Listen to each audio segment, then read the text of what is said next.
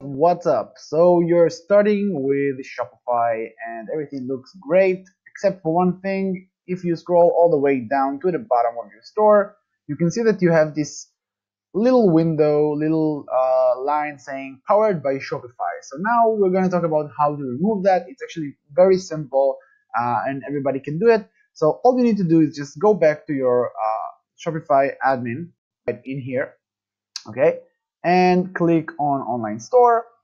The next thing you need to do is just go next to your active theme. Let's just let it load a little bit. Click on actions, click on edit code, and that's going to take you to a new page where all the theme code is going to be.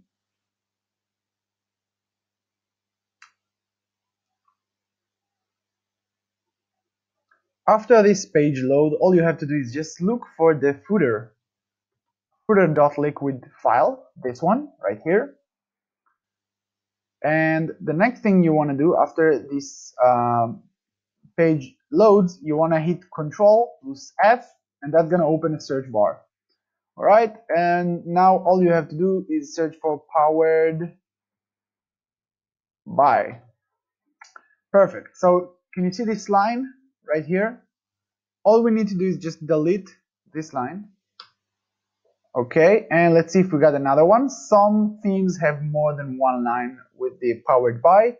And yes, in this one we have two, so let's just remove this one as well. Let's see, maybe we got another one. No, that's it. All we need to do is hit save.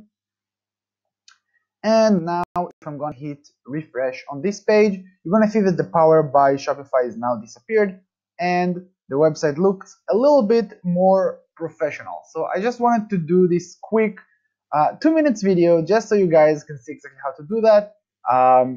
If you haven't joined the group, by the way, feel free to join. I'll put the link somewhere around here. We are giving away lots of deals on Shopify apps on a weekly basis, so you can always join and see what is the next deal. A lot of tips, a lot of other cool information about Shopify, how to succeed in the e-com world, in dropshipping, or in everything else related to e-commerce. So yeah, I'll see you on the next video. Bye for now.